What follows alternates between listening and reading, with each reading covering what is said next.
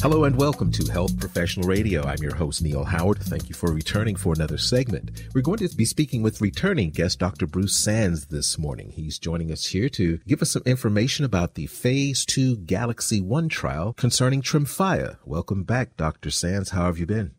Just great. Thanks very much. Good to be back. Well, for those listeners who may not be familiar with you as a contributor, talk about what you do and where you do it. Sure. I'm the chief of the Division of Gastroenterology at Mount Sinai in New York, a very large health system. And Mount Sinai is very well known for its work in inflammatory bowel disease, dating back to the identification of Crohn's disease by Dr. Burrill Crohn at Mount Sinai in the 1930s.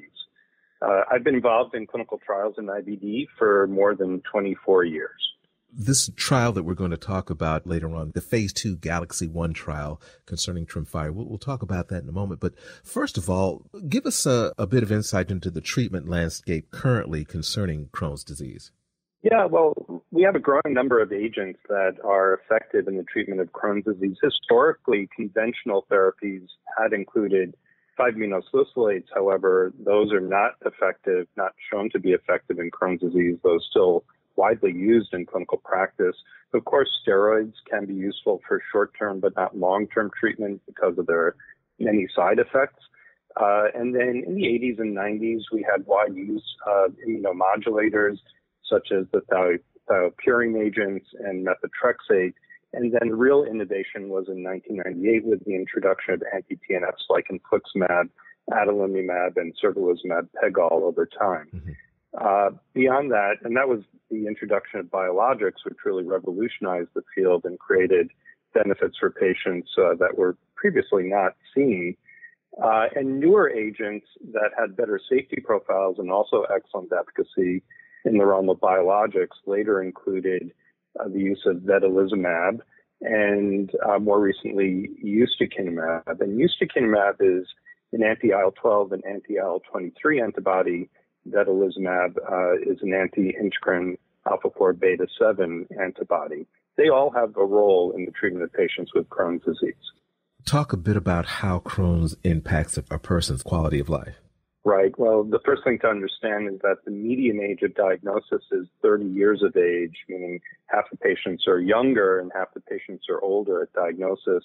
And because it doesn't dramatically affect the longevity of a patient, that means these patients have really a chronic condition with which they have to deal for their whole lives and really through the prime of their life, childbearing years and so on, productive years.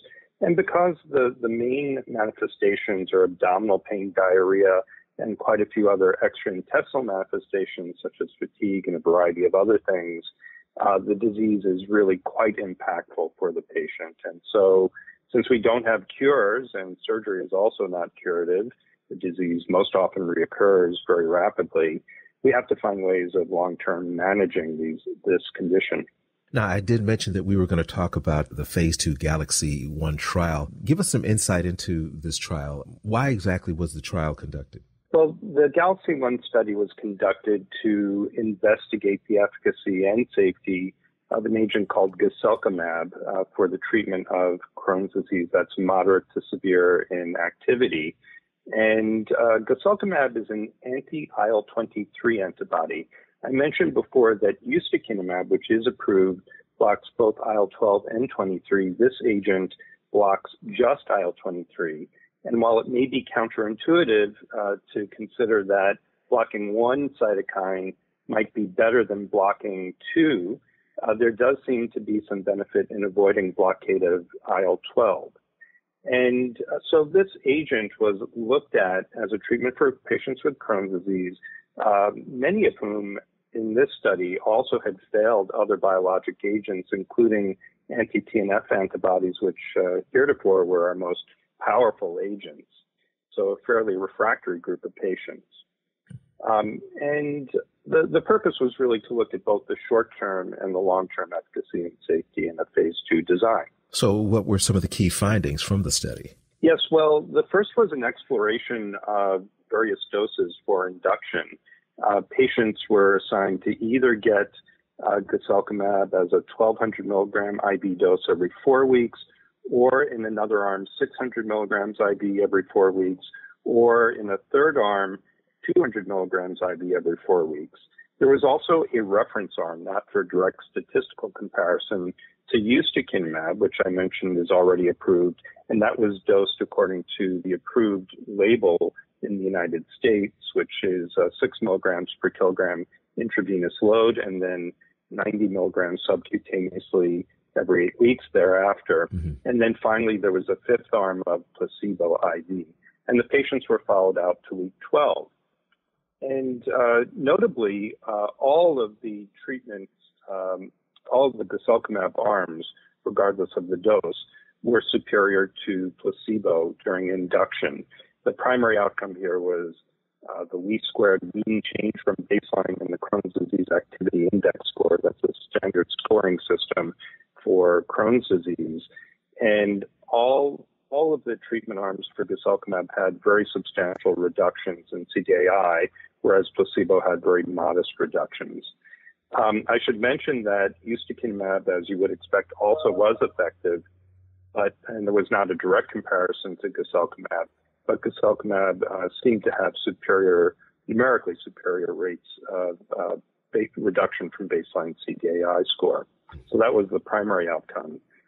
And the drug also seemed to work fairly quickly. You saw significant reductions in the Crohn's disease activity index by as early as week 4 in comparison to placebo. And very importantly, the drug also worked in the biologic failure and conventional failure patients. What was reported at the European Crohn's and Colitis Organization meeting this year were the maintenance results. So what I just told you had been presented before. In the maintenance phase of this study, which extended from week 12 induction out to week 48, patients were assigned to get 200 milligrams of guselkumab subcutaneously now every 4 weeks. If they had gotten the 1,200 milligram induction or the 600 milligram induction, they were followed out. And if they were assigned to the 200 milligram IV induction, they had a slightly lower dose or half the dose of 100 milligrams sub-Q every 8 weeks. And then the ustekinumab patients continued on, and placebo-treated patients, if they responded, they continued on placebo until they were no longer responding. So these results were reported very recently and show very substantial rates of clinical remission all the way through week 48, which was the end point of the study. And numerically, again, higher rates in corticosteroid-free clinical remission at week 48 with the guselkumab-treated patients as compared to, in the reference arm, the ustekinumab patients. So generally what you get is an impression that this is a very valuable maintenance agent. And the last thing is the safety. So throughout induction and throughout the maintenance phase, really there were no significant issues that came out in terms of infection, cancer, really any concerning safety issues. So it really seems to be a safe and effective agent.